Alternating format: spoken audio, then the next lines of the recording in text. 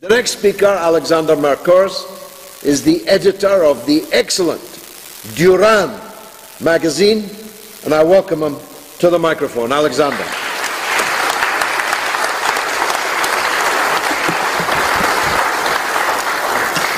Thank you, George. What I will say today, I'd like to build a bit on what George was saying about this being essentially a political issue.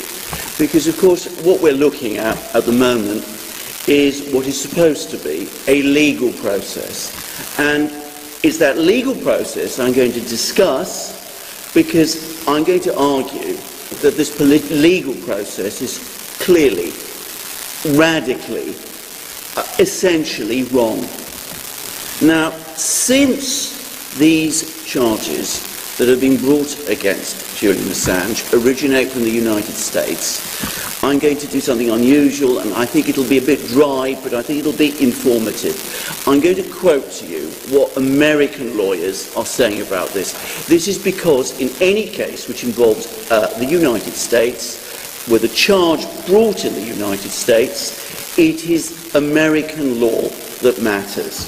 Now, the key law, the law that is the fundamental law that governs the way journalism is supposed to be conducted in the United States, and which sets out the issue of freedom of the press, is the First Amendment to the Constitution. And it reads as follows: Congress shall make no law respecting an establishment of religion, or prohibiting the free exercise thereof, or abridging the freedom of speech, or of the press, or of the right of the people peaceably to assemble and to petition the government for a redress of grievances. Now, the key words obviously are: Congress shall make no law abridging the freedom of speech and of the press. Now, the case everybody in the United States always refers to in any case involving the First Amendment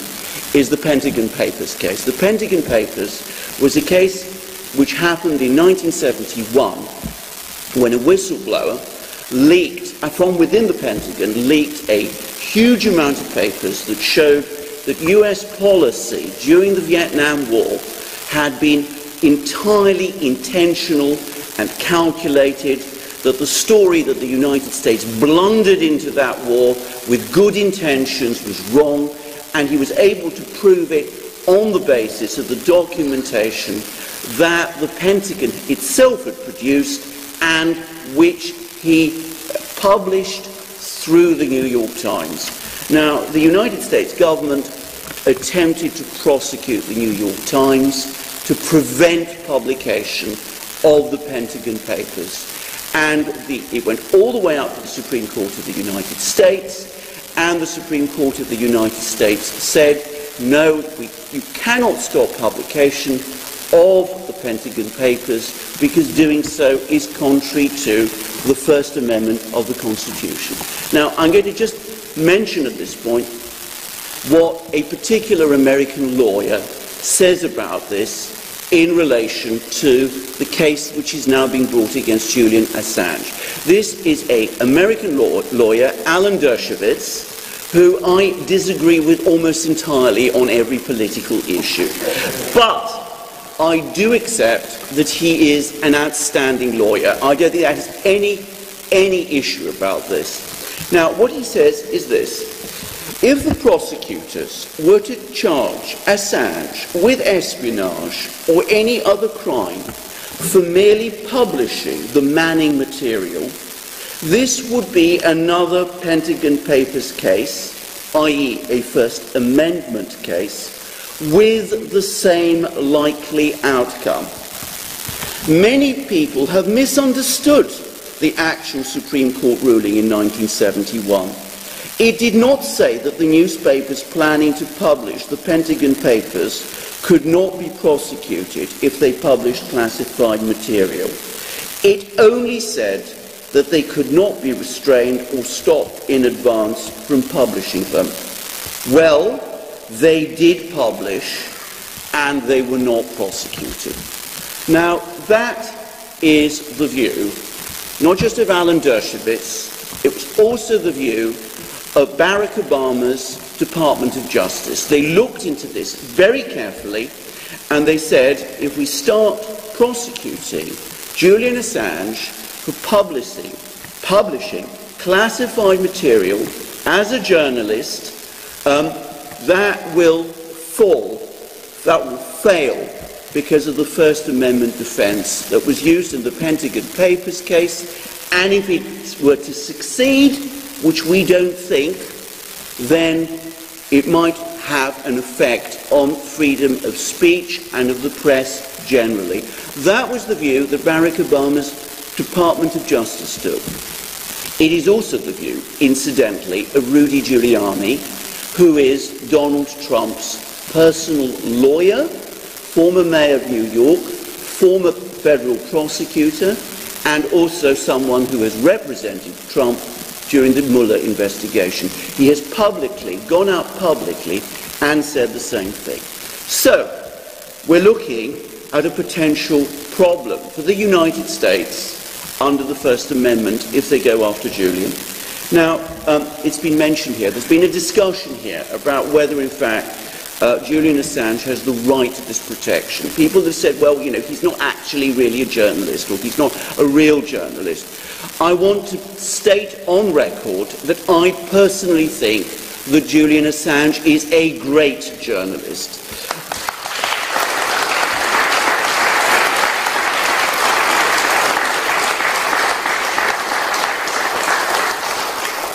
But let's see what Alan Dershowitz has to say about that argument. This is a legal argument that he's making now. He says, prosecutors might try to distinguish the cases on the grounds that the New York Times is a more responsible outlet than Wikileaks. But the First Amendment does not recognize degrees of responsibility. When the Constitution was written, our nation was plagued with irresponsible scandal sheets and broadsheets. No one described political pamphleteers, Tom Paine or James Callender, as responsible journalists of their day. Not only is that argument phony and a smear of Julian Assange, it has no basis in law. It should not be made. Anyone who makes it is speaking in bad faith. Now,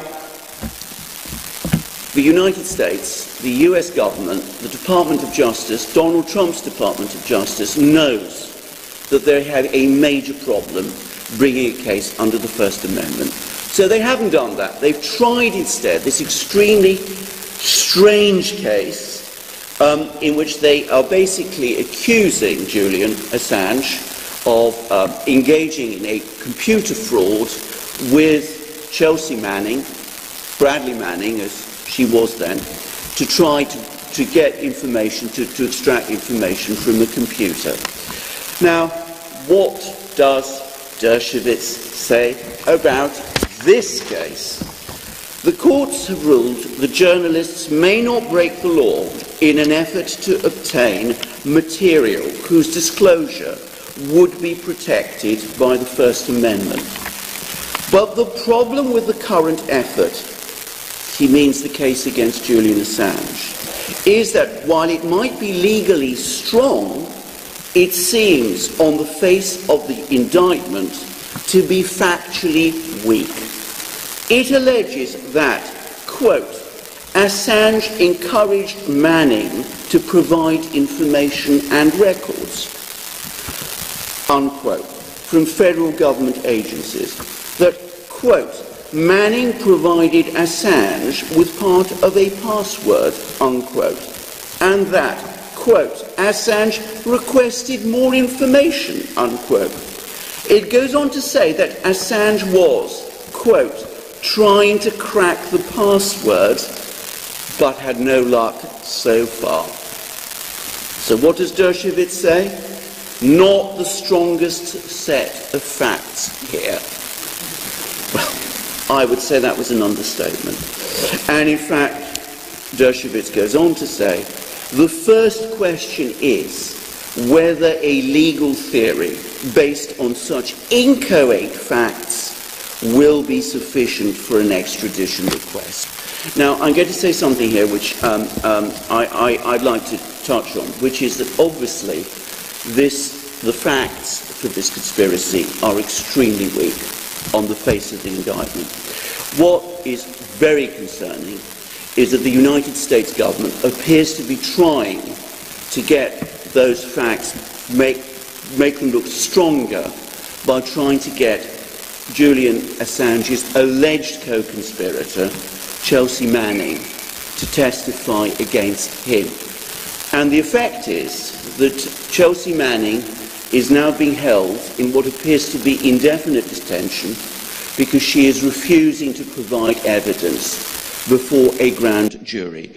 I have to say that Chelsea Manning's courage and integrity fills me with awe.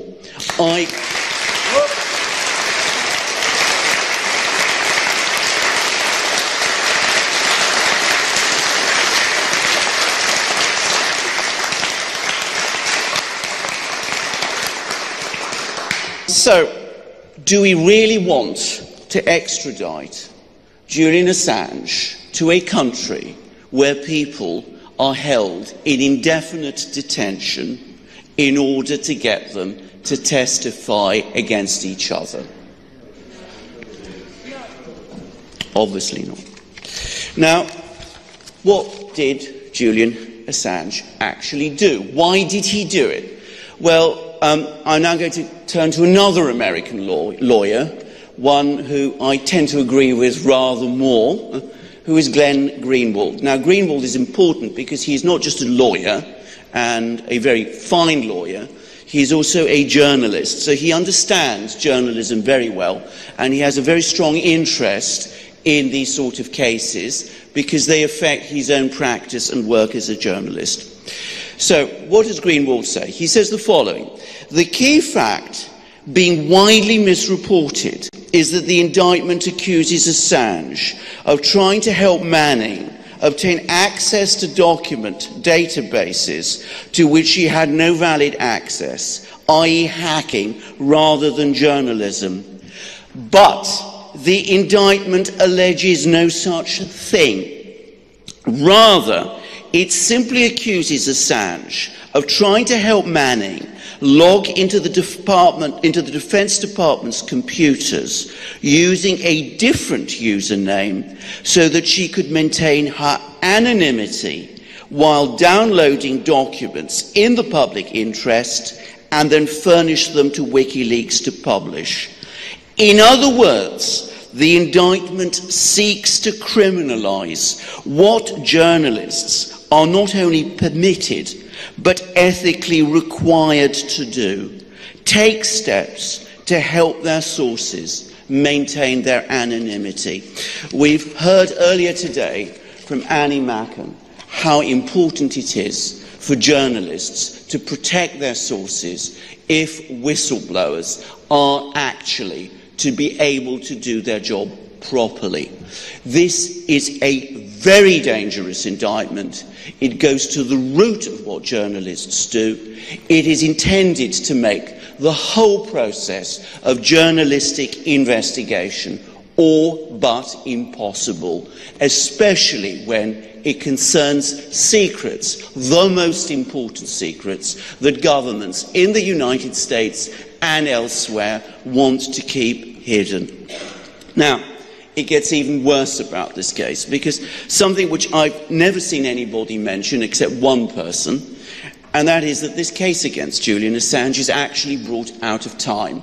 Now, what I mean by that is that there is a statute of limitation in the United States which says that cases of this sort should be brought within 5 years. Now, what happened, whatever it was that Julian Assange and Chelsea Manning were doing together, they did in 2010. We're now in 2019. The indictment against them dates from, I believe, 2017. It's almost 8 years later. So I'm now going to turn to another American lawyer. This is Andrew McCarthy, a federal prosecutor, a man who is deeply, deeply hostile to Julian Assange, a man of very conservative views, someone I again don't agree with on most issues, but who is nonetheless an outstanding lawyer. What does he say about the limitation issue? He says, how is the Justice Department able to prosecute Assange on an indictment filed 3 years after the prescribed limitation period? It appears that the Justice Department is relying on an exception in section 2332B of the Penal Code that extends the statute of limitations to 8 years for, quote, acts of terrorism transcending national boundaries, unquote. Now, Andrew McCarthy then goes on to say this. I repeat, this is someone who is very hostile to Julian Assange. Now, conspiracy to commit computer fraud is a very serious offence, and Assange is at the top of the serious range. And there's no doubt that the conspiracy transcended national boundaries. Assange was outside the United States when he collaborated with Manning. But is it really an act of terrorism? Now, Andrew McCarthy goes into a long, erudite discussion about this issue. And if you want to read his article, it's on National Review. He thinks the US government may have an arguable case because the word terrorism is so broadly defined in US law. I've looked at these arguments. I'm going to say straightforwardly, I don't agree. Besides, what does Andrew McCarthy say? It will be a hotly contested issue. Well, yes. And he goes on to say, if the Justice Department is going to succeed in prosecuting Assange, it is going to have to win the statute of limitation argument twice, in Britain and in Virginia. That's not going to be a layup, to say the least. Well, certainly not. So we have, what to all appearances, an extraordinary flimsy case here. We have no real case, it would seem, on the First Amendment, on the Espionage Act, so that's why it's not being brought. And we have this cobbled together case that's actually being brought based upon an allegation of conspiracy in which the co-conspirator is not being prosecuted and in which, as a result, she finds herself in indefinite detention. How does our government, how do our courts extradite on the basis of all this nonsense? Well, I have to say, I would have said in any proper system of law, they wouldn't extradite. But let's look at what the story of Julian Assange has been. Firstly, he was, as we know, sentenced today to 50 weeks in prison. This is in connection with skipping bail in a case, and it was absolutely correct to say it's a case which originates with allegations of sexual misconduct in Sweden. Julian Assange gave answers to the Swedish investigators in Sweden. He then gave answers again to the Swedish investigators in the Ecuador embassy when they interviewed him there. There is a statement which he published which deals with those allegations in great detail, which has been published, I believe, on the internet, and it may still be there for all I know. The Swedes got all this information from Julian Assange. They never brought charges against him. They are now coming under extraordinary political pressure to bring charges against him, which, by the way, I find extremely disturbing, but we'll put that to one side. Let me repeat, he has been sentenced for 50 weeks in prison for skipping bail in a case which was never brought, which doesn't exist. Now, given that that is so, how can any of us any of us feel confident about the legal processes in this case. We have an extraordinary case in the United States, which, as we've seen, prominent American lawyers are extremely sceptical about. We've seen an extraordinary case against him here in Britain. We heard the judge today paying no attention at all to any of the points that Julian Assange's counsel put to her and giving the maximum sentence. I think one of our earlier speakers said, this doesn't feel right. It isn't right. That's why it doesn't feel right.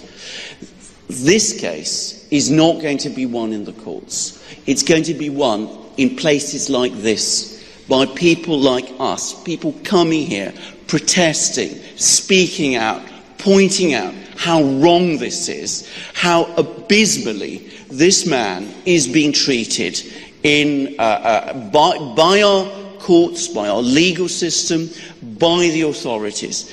And we must renew the political struggle to defend him. This frightful machine that has been unleashed upon him for publishing things which have always been true and which it is in our interests to know is a frightful machine which is ultimately going to attack all of us.